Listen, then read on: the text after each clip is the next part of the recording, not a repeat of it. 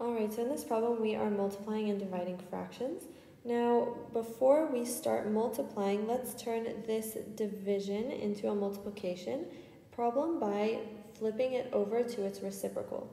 So if we take 7 over 17, and we multiply it by 5 over 2, and we multiply this fraction by its reciprocal, so we have 51 over 35.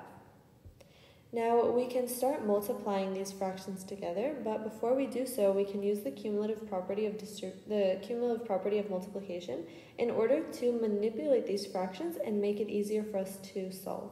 So we can take the denominators and switch their places. So if we take this 17, we'll want to place it under 51 because we know that it's going to be divisible by 51. And so let's do so. We'll have 51 over 17.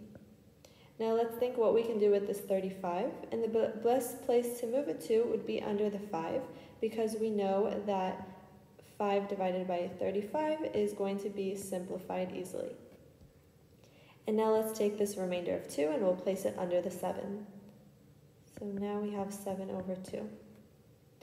Now let's simplify our fractions a little bit.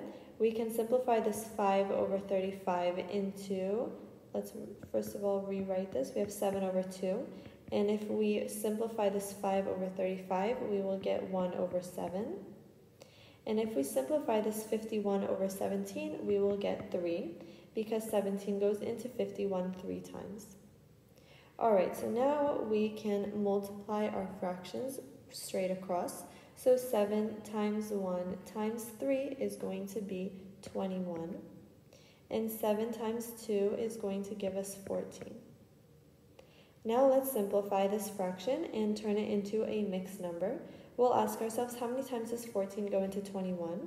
And the answer is once. And to find our remainder, we'll do 21 minus 14, which will give us 7. So our remainder is 7 with a denominator of 14. And now if we simplify this fraction just a little bit more, we divide the numerator and denominator by 2. And this will lead us to get 1 as our whole number and 1/2 as our remainder. So 1 and 1/2 will be our final answer.